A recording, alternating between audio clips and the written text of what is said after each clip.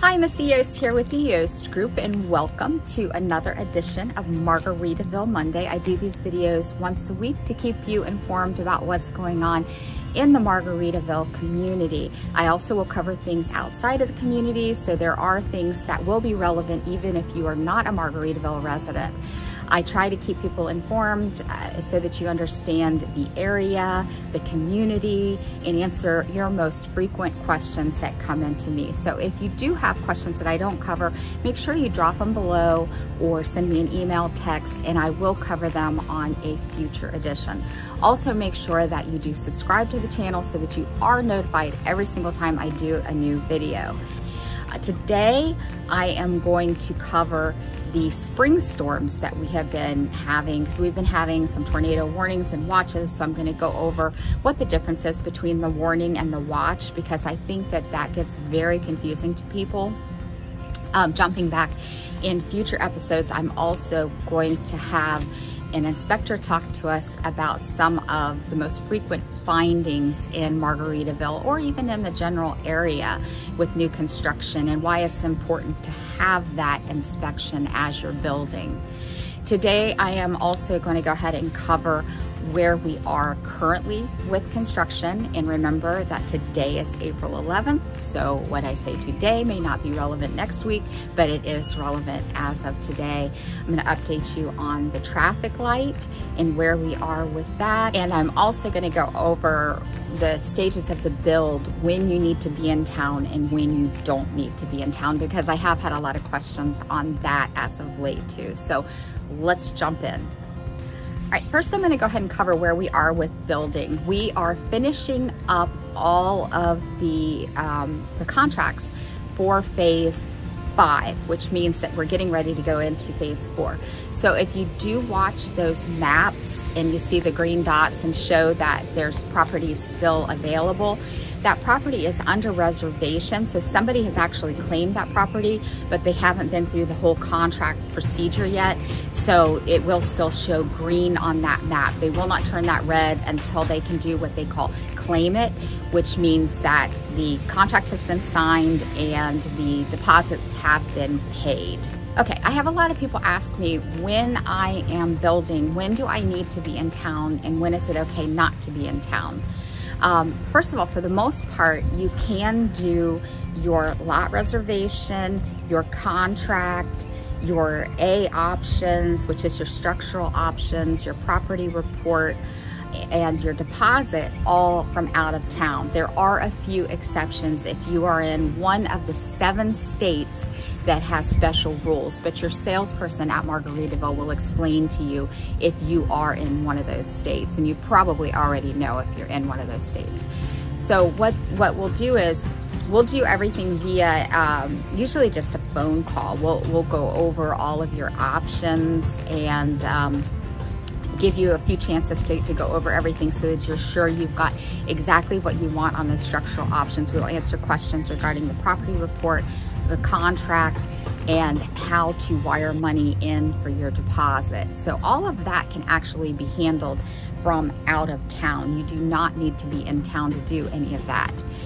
When you will need to be in town is when you have your design options scheduled. You're going to want to be present for your design options, because that's the time that you can see, touch, and really understand what you're choosing as your finishes on the house.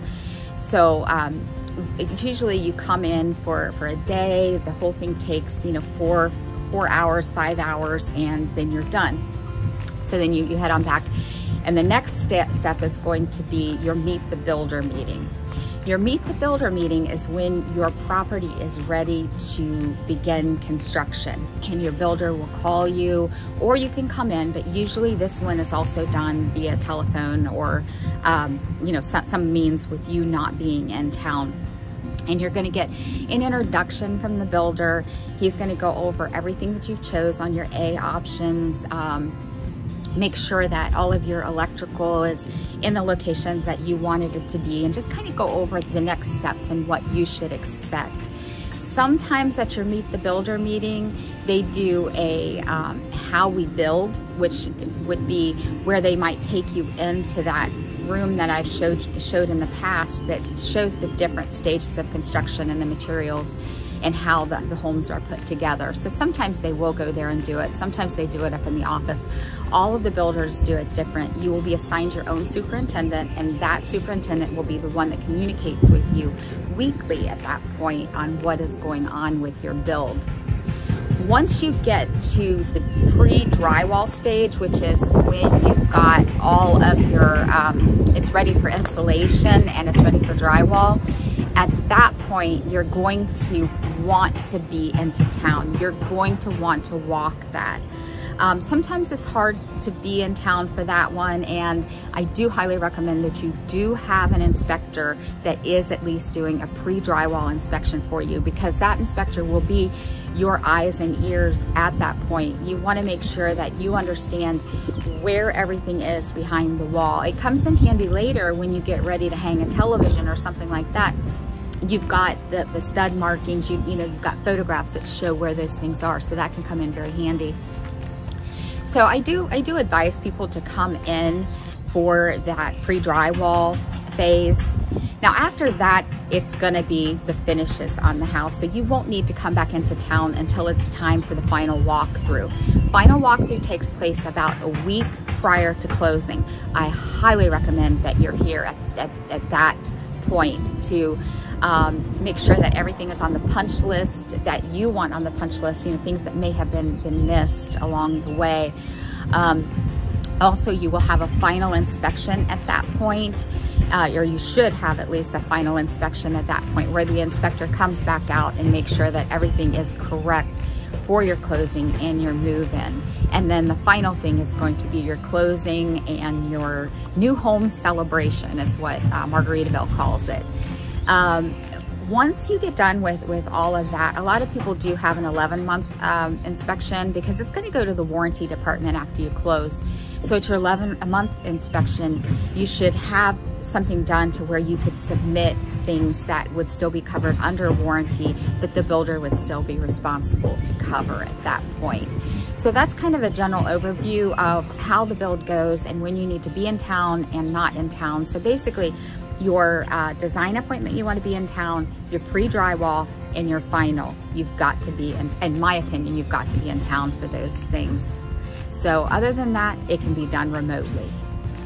Okay, briefly, I want to go over what the difference is between a tornado watch and a tornado warning, because we have had a lot of tornado watches and warnings the last few days, and they're not really that common in this area. So I think a lot of people get confused. A tornado watch means that conditions are favorable. There is not a spotted tornado. It just means that it's favorable. Or tornado warning means that there is a tornado that is at least Doppler indicated in the area and that you should take cover. So that's the difference between the watch and the warning. A watch means that there might be, a warning means there probably is or there is. So make sure you understand the difference, and then just watch your local coverage and do what they advise you to do for your area.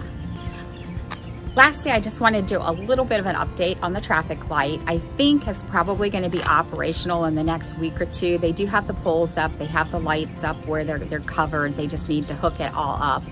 So that's exciting. Once this gets done, we should be able to travel back and forth from Margaritaville to Hilton Head Lakes with golf carts, which means that that's going to open you up to a whole new world of golf if you're a golfer. So once again, I am Missy Yost with the Yost Group. Let me know if you have any questions on anything I said. Drop below if you have questions you'd like for me to cover on a future edition of this, and make sure you subscribe so that you're notified every time we do a new video. Until next time, bye-bye.